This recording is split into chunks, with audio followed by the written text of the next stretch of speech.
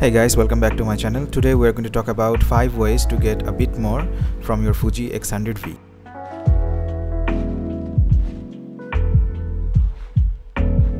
Let's talk about the built-in HDR features.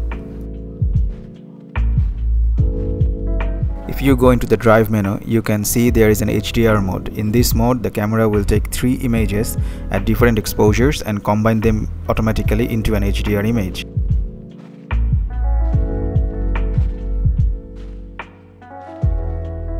It will also apply any Fujifilm simulation you may have on top of that JPEG file. This is a great tool if you aren't using Photoshop or other tools and just relying on the simplicity of using this camera. Alternatively, you can also save a raw file HDR for tweaking as well later. I think it's a great tool to experiment with along with black and white. I really like the HDR plus photos where it makes the scene look less harsh and more minimalistic in terms of details. Now let's talk about the slow motion feature of this camera in video mode.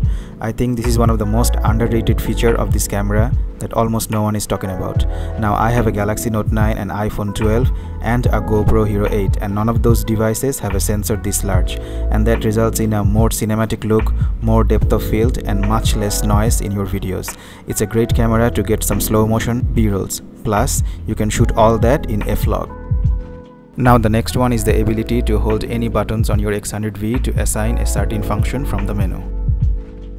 You can always go to button customization under settings and assign them there, but once you have assigned a different function, then the default ones on a certain button, you can always long press them and hold that button to assign it to a different function.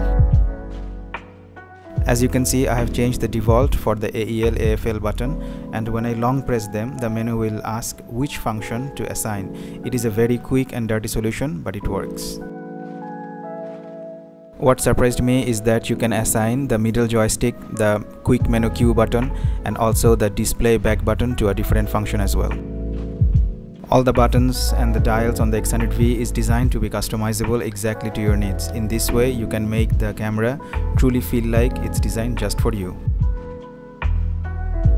The Fuji x100v has some complex menu layout that gives me a hard time to get around. Luckily, you can customize everything you need into a little menu of your own.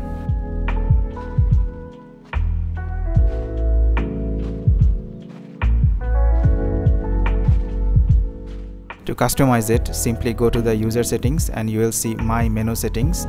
Once you are in there, you can use the joystick to select which menu items you need from all the different menus.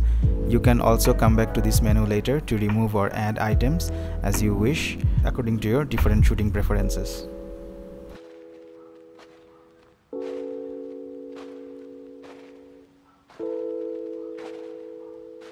Here is your My menu configured and ready to go.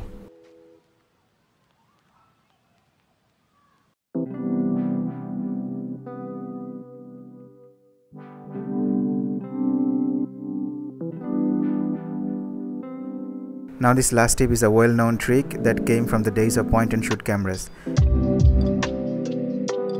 Many Fujifilm cameras like the XA line has the flash on a spring which can be used to point it at the ceiling and bounce the flash. The Fuji x100v has a fixed forward-facing flash much like the ones you find in early point-and-shoot cameras. To bounce it, I use any white plastic card from my wallet and hold it in front of the flash and bounce it along with second card in high-speed flash sync from the menus. The results are better than what I expected with the ability to control the power of the flash. This can really help in certain low light situations where boosting ISO may not be a wise option.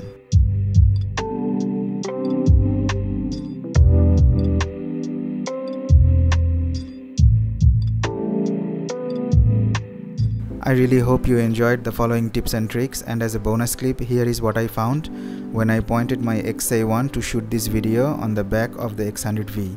The IR sensor creates a feedback loop when it hits the lens of the Fuji XA1 and thinks it's getting blocked. I think it was something funny. I would really appreciate if you have any suggestions about these videos. I would highly appreciate any advice for making these videos even better. Thank you for being here. If you like the content, please share and subscribe, and I'll see you on the next video. Thank you.